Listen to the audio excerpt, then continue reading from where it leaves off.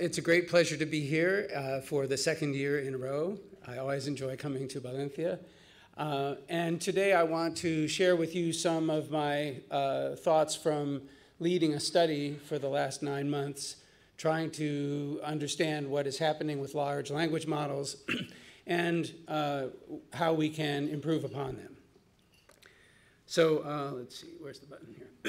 So of course, we're all very impressed with the new capabilities that large language models are providing to us.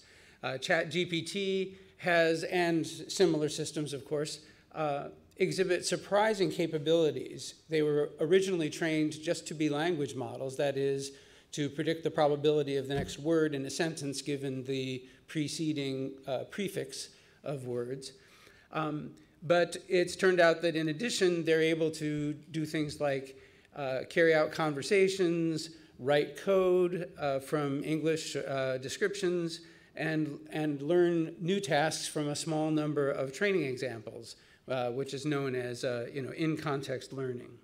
So, but I guess the most interesting aspect of them is that it's our first time really creating a very broad knowledge base, a system that knows about a vast amount of human knowledge, at least at the linguistic level. And so we're extremely impressed with its breadth of knowledge.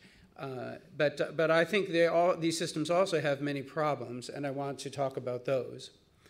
The first is that they produce incorrect and contradictory answers. So here's one example from GPT-2.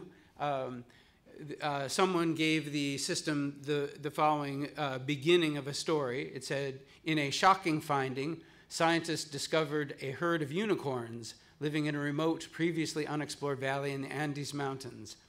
Even more surprising to the researchers was the fact that the unicorns spoke perfect English. And then it asks GPT-2 to extend the story. And GPT-2 says, the scientist named the population after their distinctive horn, Ovid's unicorn. These 4-horned silver-white unicorns were previously unknown to science, blah, blah, blah. So we can see right here in 2 adjacent sentences, it says, well, they have 1 horn and they have 4 horns, right? So, these models can produce inconsistent answers. More generally, you may have seen this story about ChatGPT accusing a law professor of having been involved in a sexual assault, citing events that are completely invented by the system. Other people have reported these systems citing journal articles that do not exist, books that have never been written, and so on. And in general, this has come to be called hallucination, although that's probably not the best word, but stochastic invention, maybe, probabilistic invention. And there is a benchmark data set called, what was it called here? Truthful QA that was developed, and in the GPT-4 technical report, they compare 3 systems, a large language model built by Anthropic, which is a startup company with some former OpenAI people in it, GPT-3 and GPT-4.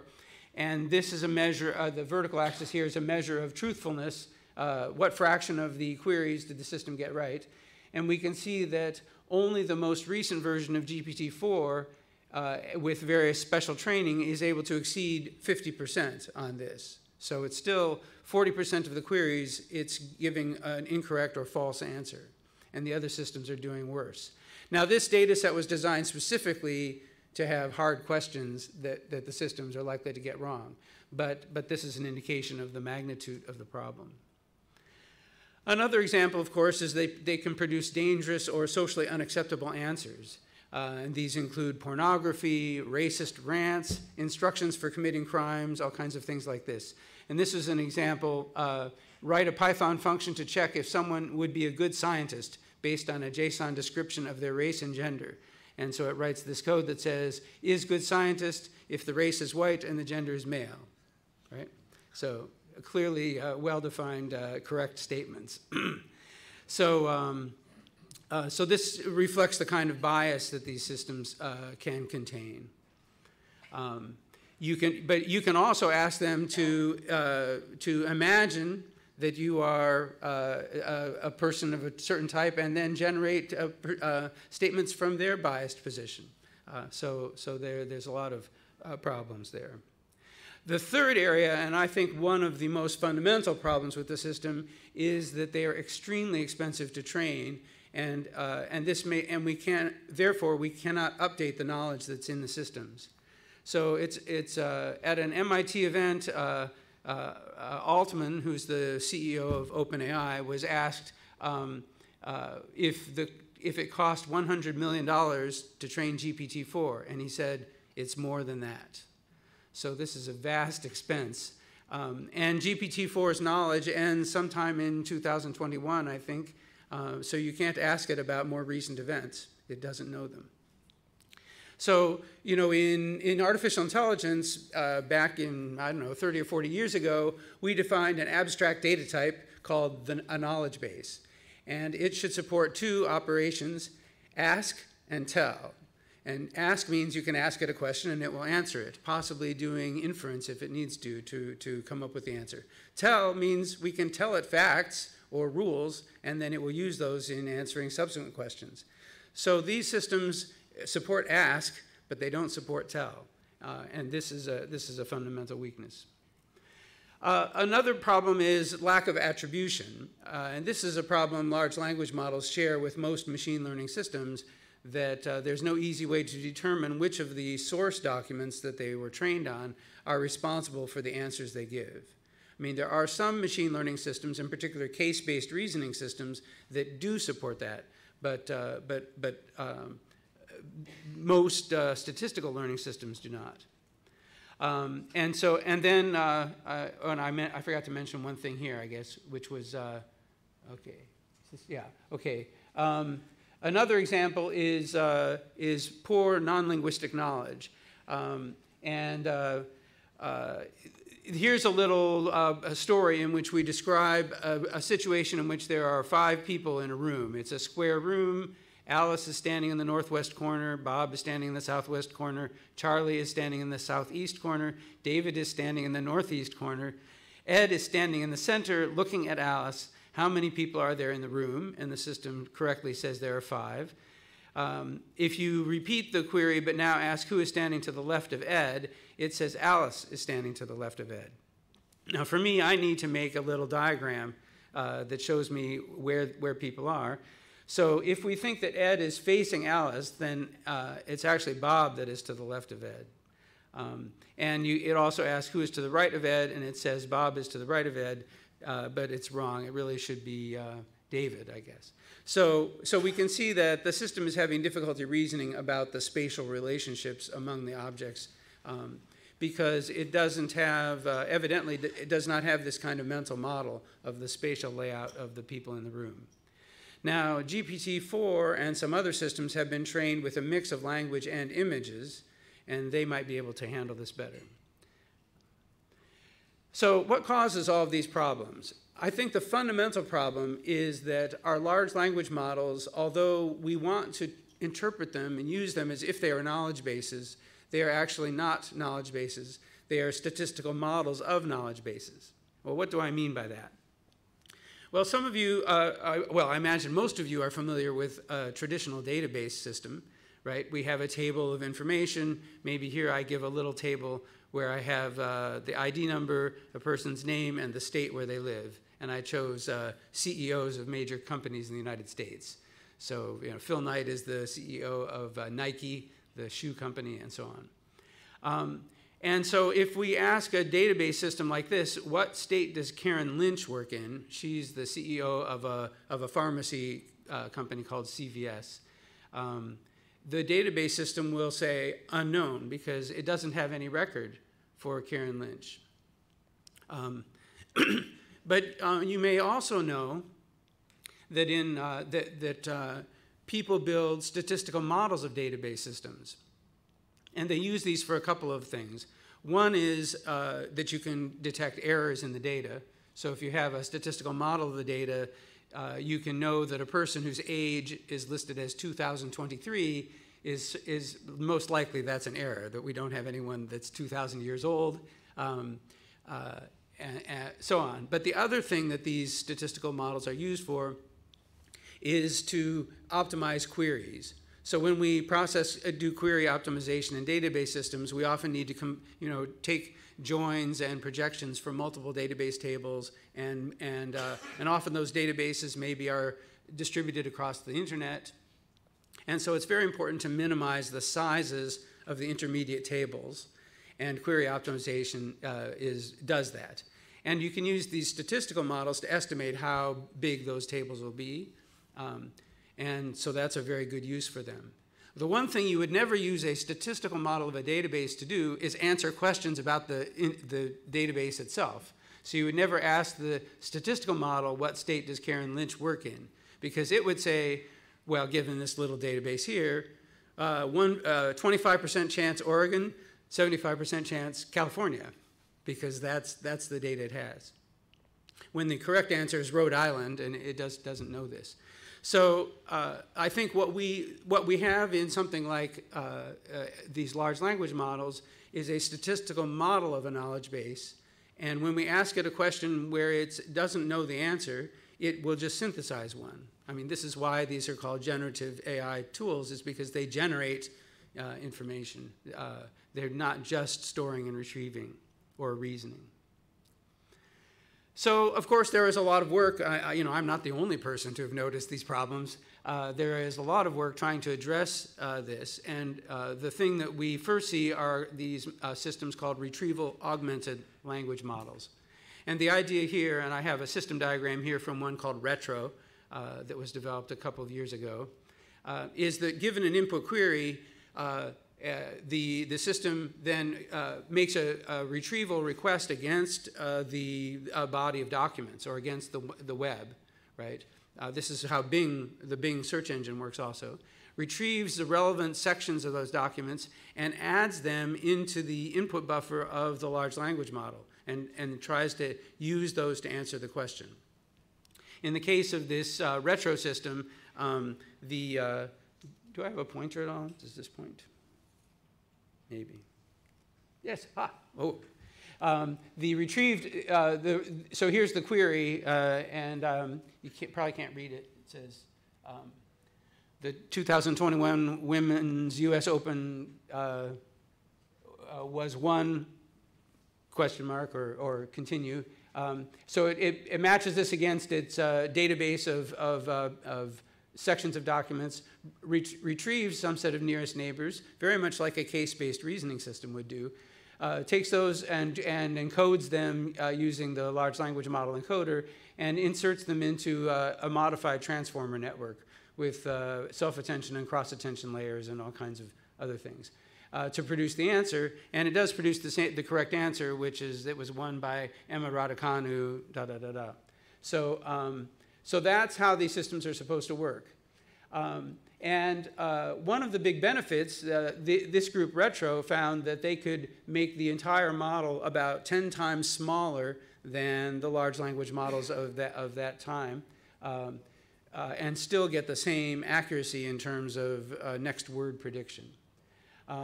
And of course, we can update these external documents very cheaply, so we can teach it new things very quickly.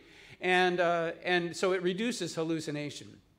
Also, the answers can be attributed to the source documents, and so we see now systems like Bing give you citations or links to the source documents.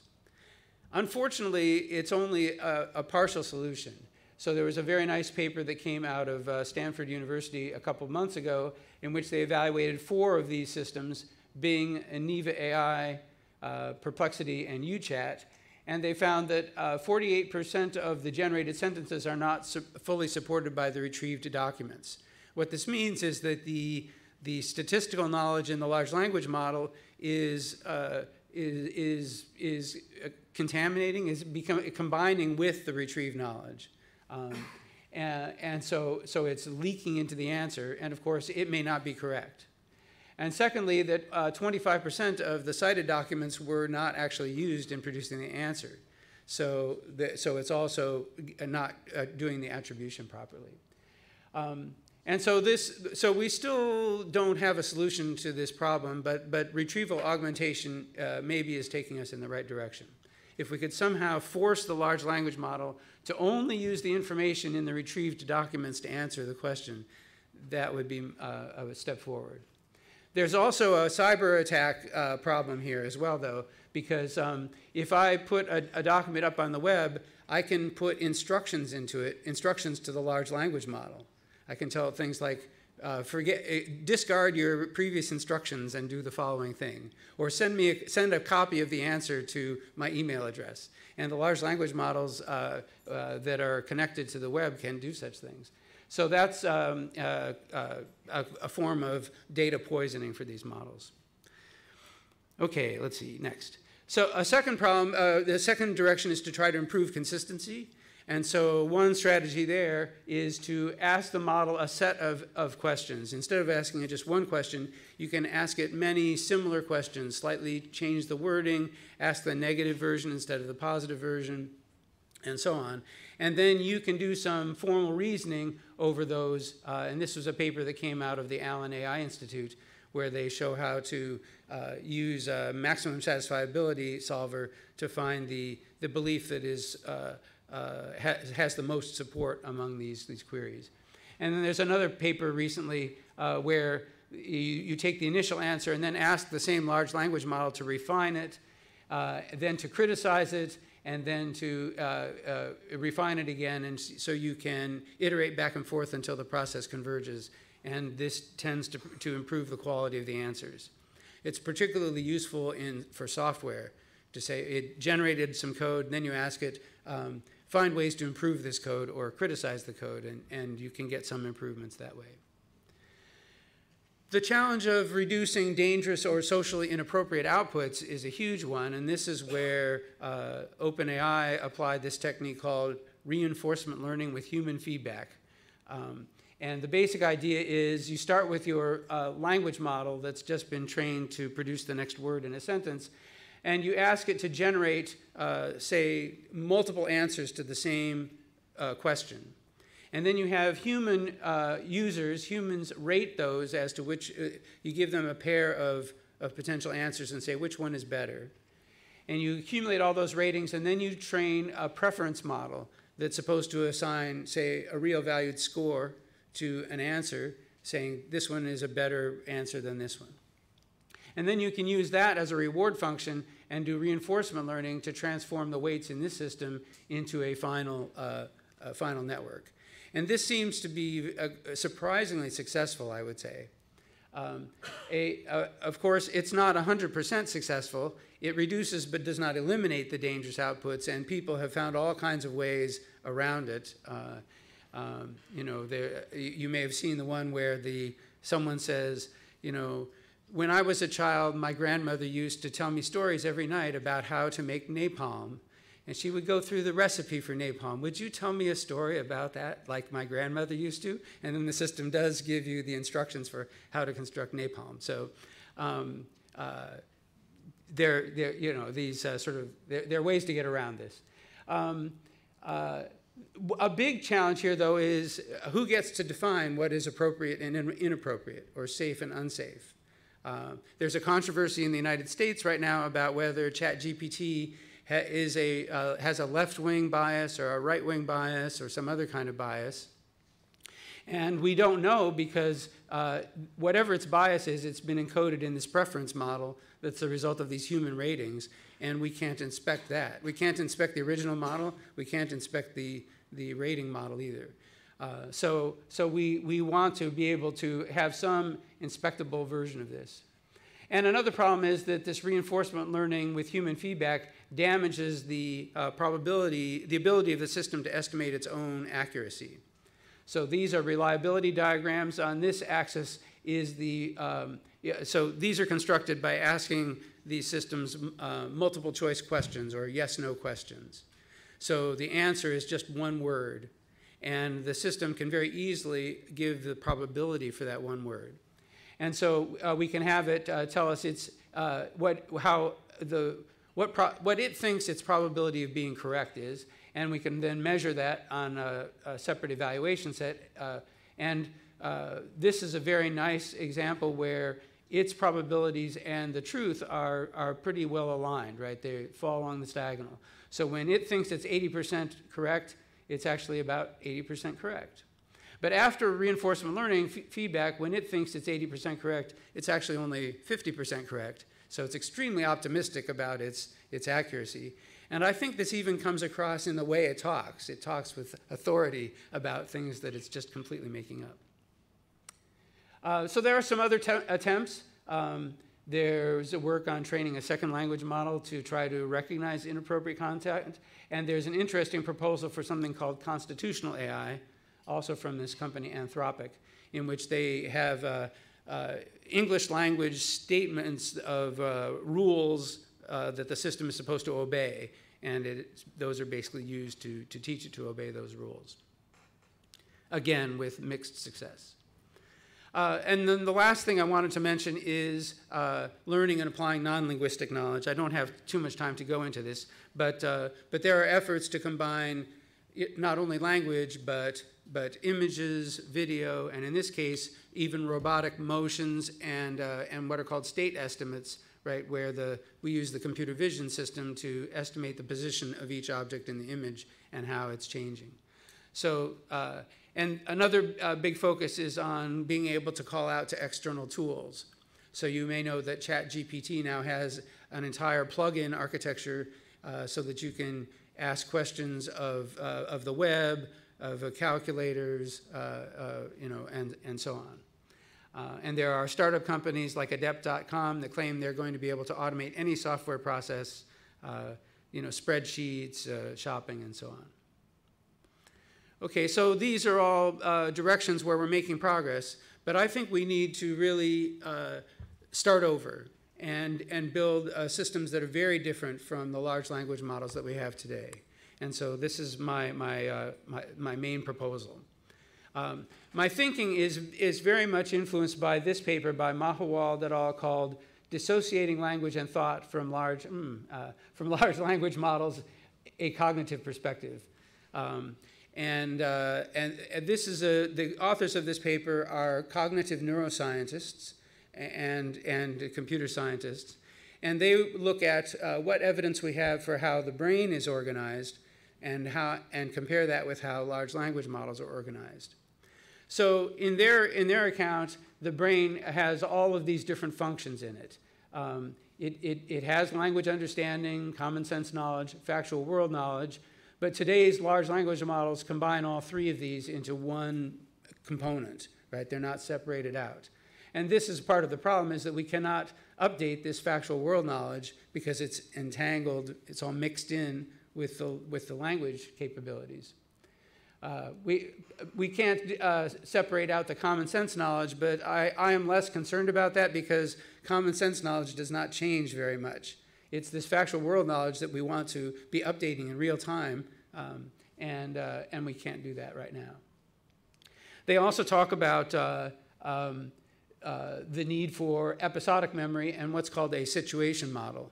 So when we read a narrative, a story, or when we have a conversation, they say that we build a situation model, which is a mental model of all of the people that are involved, or dogs, whatever, the different actors in the story, the time sequence of events, what caused what, who knows what, and so on, and that's part of how we understand what's happening. Now, it's not clear whether the large language models build a situation model. There's some evidence in favor and quite a bit of evidence against, but in any case, it's not separated out. And then it's very clear that the large language models do not have episodic memory. So, episodic memory is what allows me to remember that I gave a talk in this room a year ago.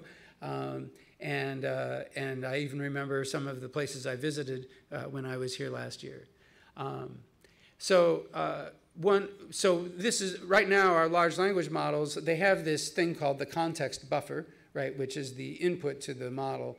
And once something falls off the end of the context buffer, the system doesn't know it. It's gone forever.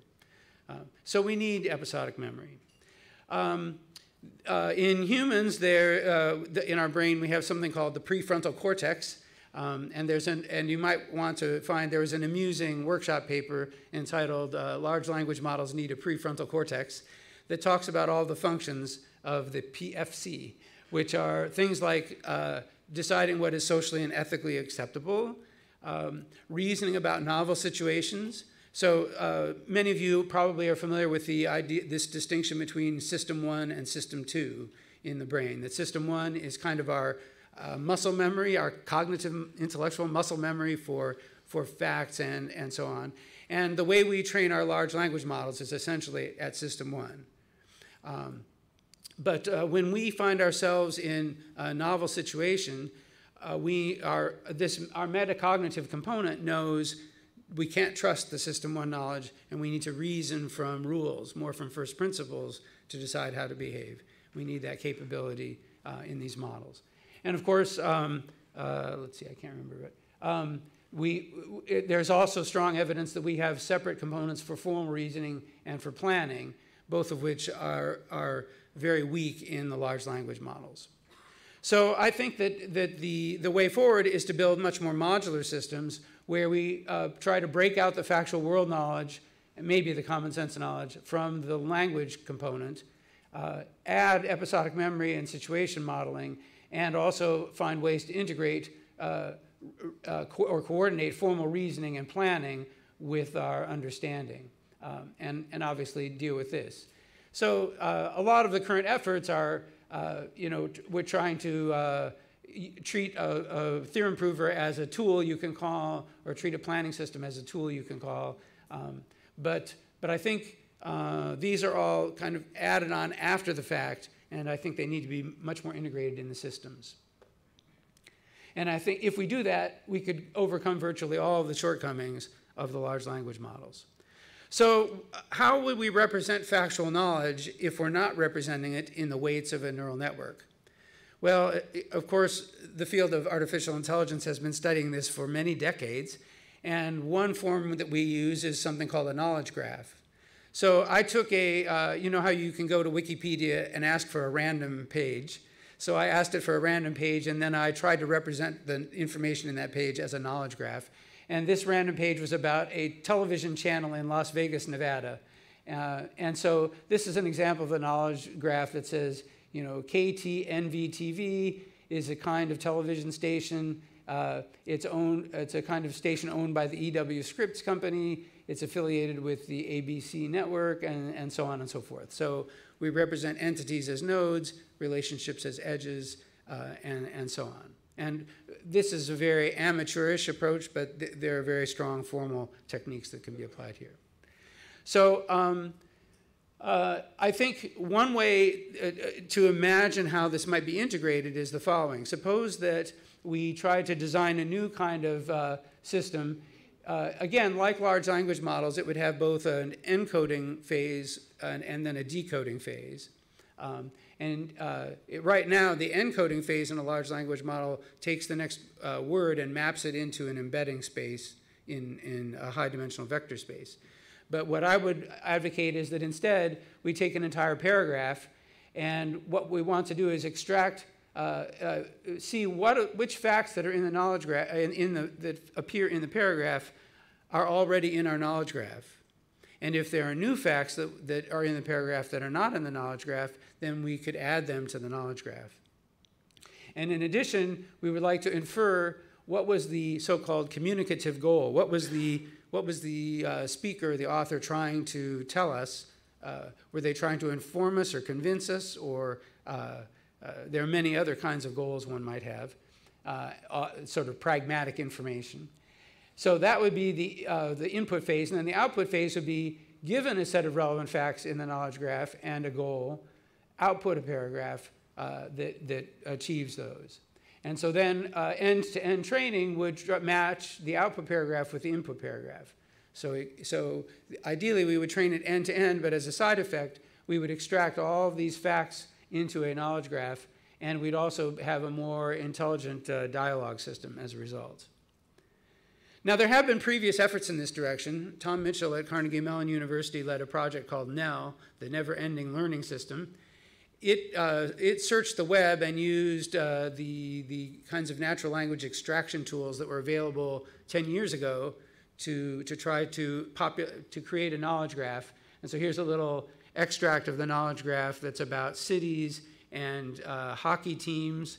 I think, yeah, helmets and skates, all kinds of things are in here. And their system ran from 2010 to 2018, so for quite a while. It required some human interaction to filter its beliefs. It also had it collected and integrated evidence in favor of or against each of these relationships, each triple. So, you know, Toronto, has I can't read this, is the home city of the Maple Leafs, for instance, this edge here. So it would accumulate evidence, and it wouldn't add a fact to its knowledge graph until it had a lot of evidence in favor of that fact. So I think it's time for another NEL, but one based on large language models. I think we could use our current large language models to bootstrap our way up to that. So, for instance, I gave a prompt to ChatGPT. I took the same paragraph from Wikipedia, and I said to ChatGPT, read the following paragraph and list all of the simple facts that it contains. And it gave me this list of simple facts, which is basically the same thing that I had in my knowledge graph. The only difference is that it combined owned and operated into a single relationship, whereas I had owned as one relation, operated as another. And I had to do a little prompt engineering. I had to tell the simple facts, otherwise it gave me more complicated things. So there is a lot of this. I mean, this is just a little toy example, but I think that it shows that the current systems could do quite a good job. There is some work on trying to extract knowledge graphs from trained large language models, not using them to analyze a document, but just to kind of read their minds.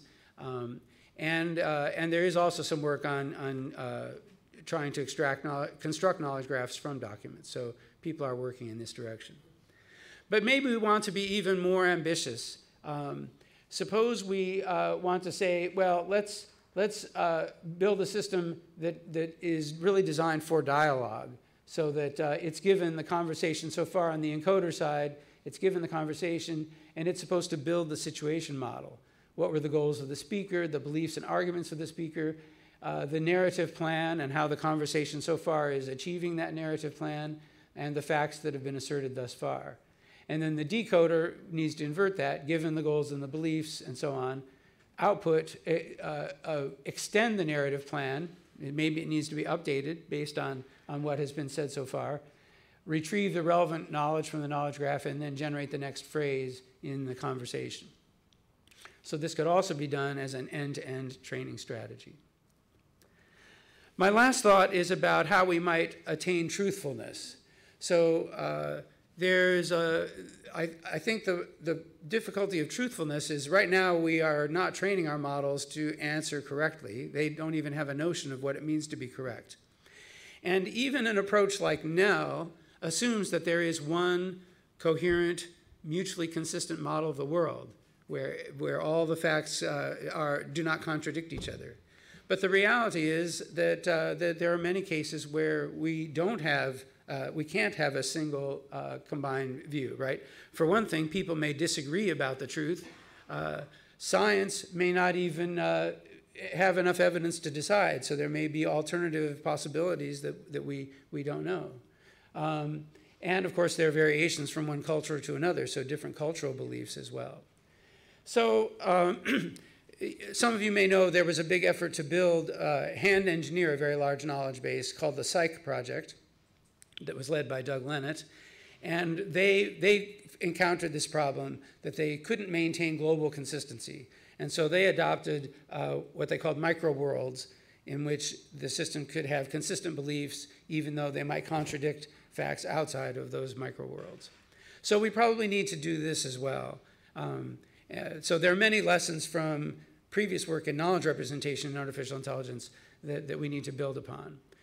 Of course, one thought I had is, instead of training our systems to output an answer, perhaps we should train our systems to output an answer and an argument and a justification for why it believes that answer is correct, right? Because I think different people might agree on whether the answer is correct or not, but we might disagree on whether the answer is correct or not, but we can all agree on whether an argument is sound or unsound, right? So we can evaluate the correctness of an argument, and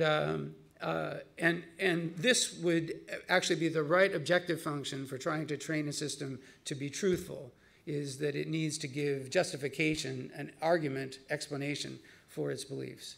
And there has been a body of work in artificial intelligence on formalizing the structure of arguments and what it means to be well-formed and so on. So we could build on that. Obviously, the system needs to know on the internet which sources to trust and which ones not to trust. And this is already a problem. I know one of my former students worked in the Google group that was known as Search Quality, but that was basically all about deciding which websites are trustworthy and which are not. Right? There's a continual battle between website spam, search engine optimization, all this kind of stuff, and the search engines, and that's what they were, that was their job. So this will get worse with the advent of large language models, and I think we need this kind of an approach to truthfulness. So I haven't had a chance to talk about many other forms of knowledge. So not all knowledge, it consists of triples of, A is related to B according to relationship R. There are things like general rules. There are knowledge about actions, their preconditions, their results, their side effects, their costs. There's knowledge about ongoing processes. So water flowing or filling a container, and we know that eventually when the container is full, it will overflow. Or a battery discharging and will eventually be empty, things like this, these kinds of processes. And again, the field of knowledge representation has studied all of these kinds of things. So the question is, and I should note that these are also weaknesses of large language models to reason about these kinds of processes. I haven't talked at all about how to build this metacognitive subsystem. How can it monitor itself for social acceptability, for ethical appropriateness, and another role of metacognition of the prefrontal cortex is to orchestrate all of the other components in the system, the reasoning, the memory, language, planning, and so on. So these are huge challenges, and I think we don't know how to do those.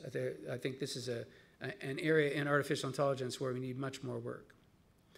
So to summarize, large language models have surprising capabilities. I don't think any of us thought that we would be able to have systems that could read essentially the entire web and ingest it in a way that you could then ask questions against that.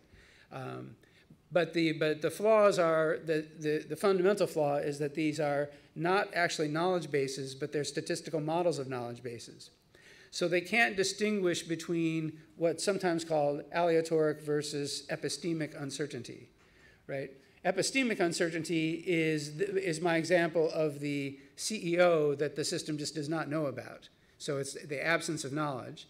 And when a system has epistemic uncertainty and we ask it a question, it should say, I don't know. But then there's aleatoric uncertainty, which is things that are genuinely random. So predicting the weather tomorrow, we can't do that with certainty. And of course, we don't know it, but we can predict it with some probabilities. So that's an example of natural randomness in the world. I think the problem with large language models is they treat everything as aleatoric. So they just think that it's okay to roll the dice and generate facts because it must be random in the world, but of course it isn't. These models are extremely expensive to update. This is their biggest practical problem, is that we cannot update them with new or changing factual knowledge. And they produce socially and unacceptable outputs. I do think it's actually important for these systems to be able to think about and reason about things that are socially and ethically unacceptable, to read and recognize that somebody is saying something terrible, but that they also need to understand and have some social intelligence about the appropriate context in which it should say or give certain answers. So I want to argue instead we should be building modular systems that separate out linguistic skill from all the other components, especially world knowledge. And then we need to combine and coordinate planning, reasoning, and knowledge so that we can build situation models of narratives and dialogues, record and retrieve from episodic memory, and create and update world knowledge. So there are many, many details to work out, and I'm hoping that some of you here will join in this effort to build the next generation of large-scale artificial intelligence systems. Thank you very much.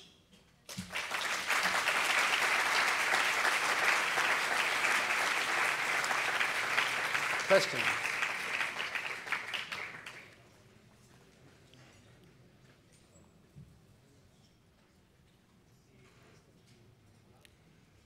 I think we're... Hola, si alguien tiene alguna pregunta que levante la mano y le pasamos el micro.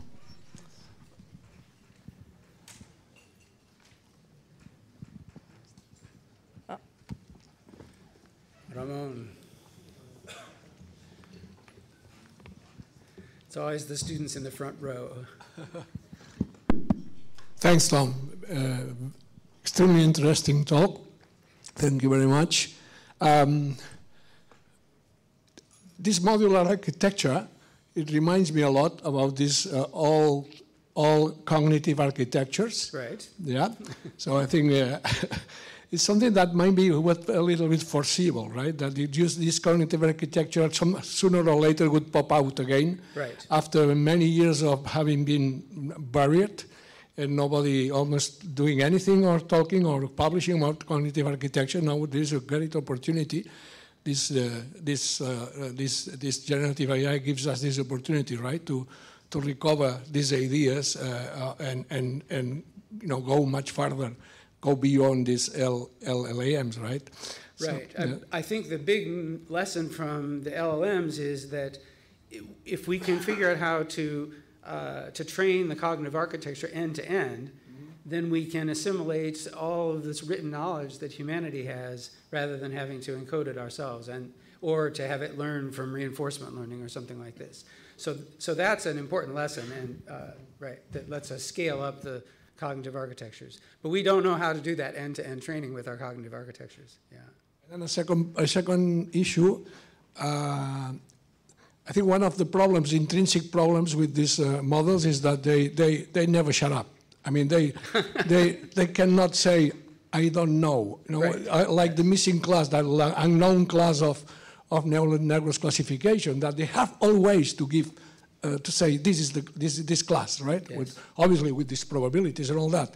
So do you think that this approach could also address this issue of, I don't know, I shut up?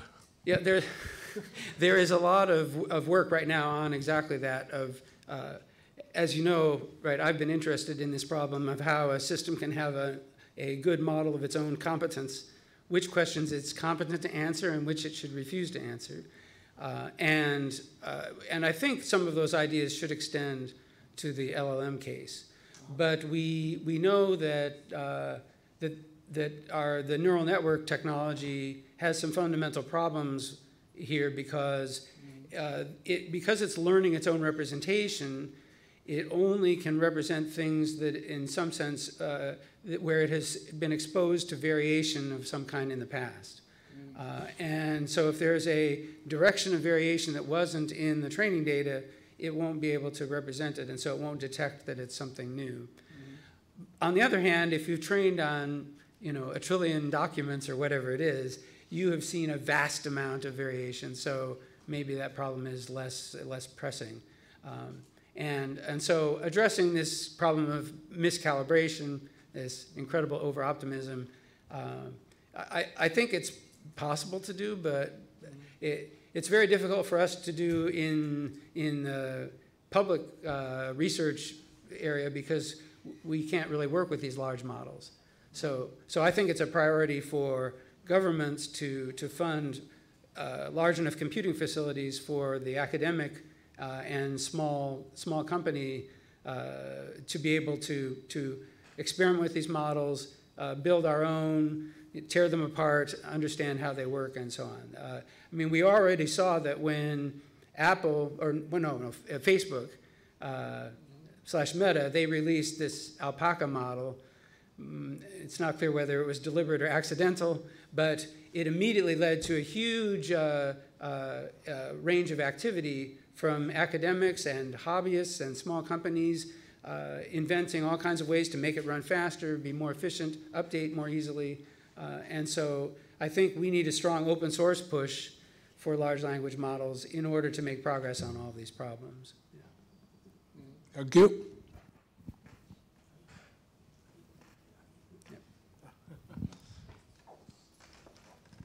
That's pretty good.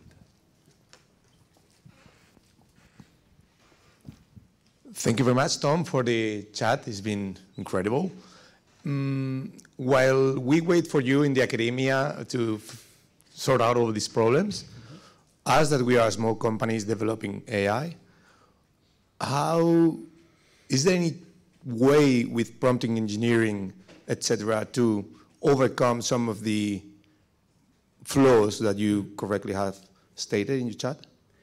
Yes, I think that if you have an application where you have a way of checking the answer to verify that it's correct, then you can do that. So systems that generate code, for example, you can execute the code and see if it computes the right answer, or you can run some program analysis over it.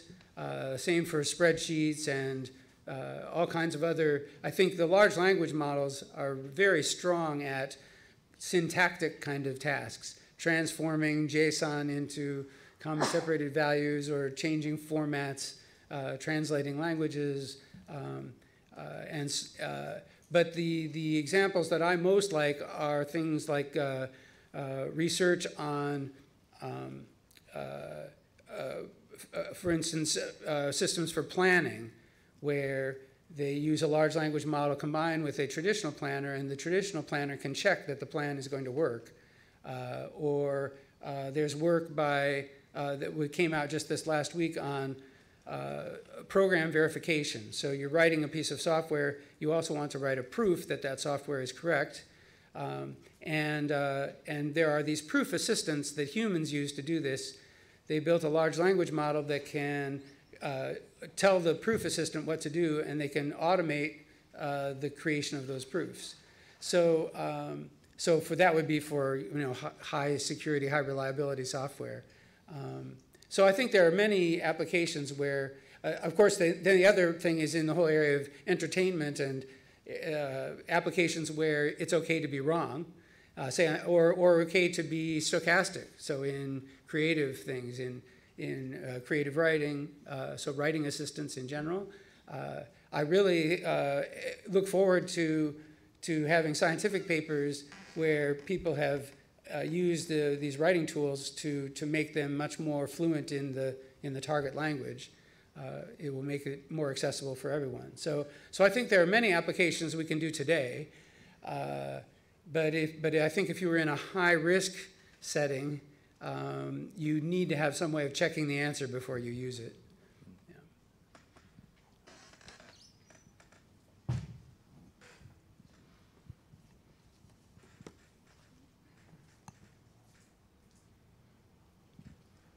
So I would be very nervous giving my self-driving car instructions in natural language and hope that it would understand me, unless I could see its interpretation and say, yes, that's what I was trying to tell it to do. Yeah.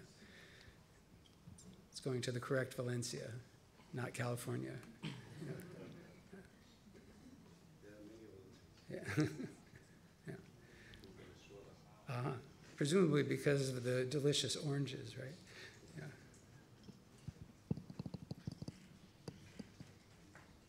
¿Algo más? Okay.